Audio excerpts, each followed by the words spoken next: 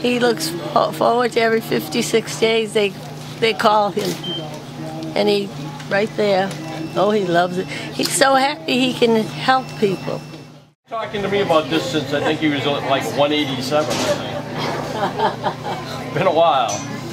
I'm here to donate my 200 pint of blood to give back to the community. In doing so,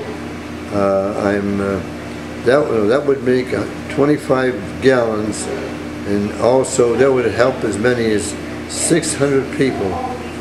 And I'm allowed to give every 56 days. He's like the mayor. Everybody knows George. George knows everybody.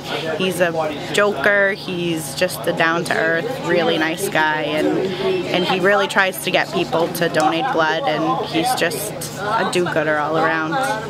The guy just outpours constantly. He's just give, and has no issue giving that to anybody and everybody, and that's where it's easy to love him, because it's just cool, because he just knows how to just constantly just blessing out to people all the time. My best friend got hurt in a football accident. He ruptured his pancreas and spleen, and I gave him a pint of blood. I gave our parish priest's wife a pint of blood. I gave my cousin Sam Abdelmasi a pint of blood. He's a very kind, generous, considerate man.